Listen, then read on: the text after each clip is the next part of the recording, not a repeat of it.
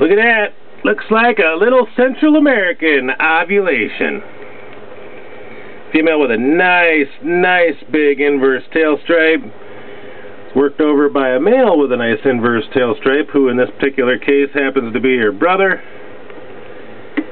And we're hoping to make some more babies just like that. Nice big ovulation. This is only about a 4.5 foot female.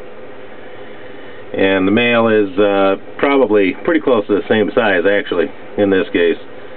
But these guys are 4 or 5 years old, and I fed them a ton. They just don't grow.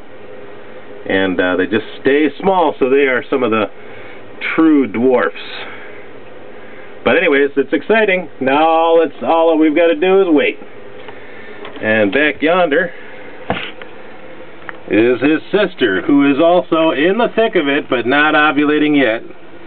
Just got a real nice pre-ovulation swell. And look at that stripe. This one has an even longer stripe.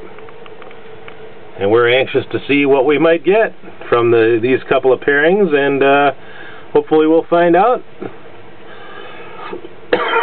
Excuse me. We'll edit that out later. Hopefully we'll find out in about 4 months. Sweet!